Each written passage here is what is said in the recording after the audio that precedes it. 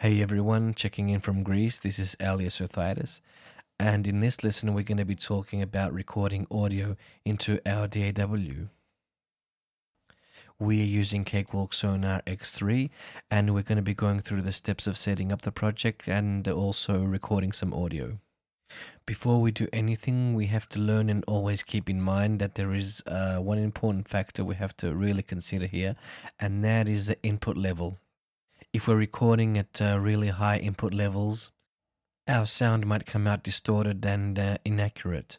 And on the other hand, recording at a very low level, we won't capture enough of the sound we want to record. We will probably end up with more hiss noise instead.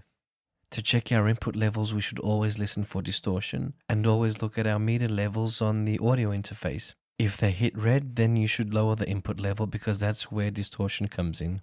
I say you should always record at the highest level you can before hitting red. Now we're going to set things up to record. What I have here is a MIDI drum track that I'm going to be using as a backing track to record an electric guitar. Okay, to record audio from my electric guitar, I'm going to have to insert an audio track. And the next thing I'm going to do is name it. Naming tracks makes it easier to find things, to find the tracks, to find the recordings. You can also add an image if your DAW supports it. That'll make it easier for you to locate a specific track when you have plenty of them next to each other. Now, in order for the system to capture my audio, I have to set the input of that track to my audio interface. I won't be selecting any stereo inputs because the guitar is a mono track, so I'm choosing a mono input from my audio interface. When recording audio, we often have to deal with latency issues, so I'm going to set up a few things in order to have a smoother recording. So I'll be going to Preferences, and then Driver Settings. We should set our bit depth to 24 bits. For lower latency we should have a smaller buffer size. I've set it to 144 samples. That will give me a 3 millisecond latency, and that's quite good. Now our sample rate should be at 48,000 kilohertz.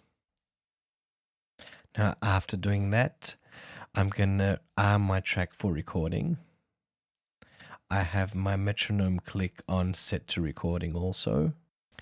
And I have a count-in of 1 measure, which means the metronome will be playing for 1 whole measure before the system starts recording. That helps with timing.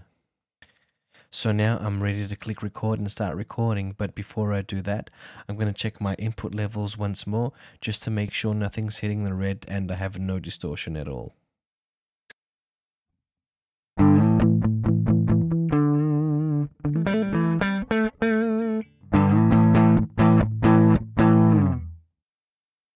Okay, everything seems to be fine, no distortion, no red lights on my audio interface, so now I'm ready to start recording.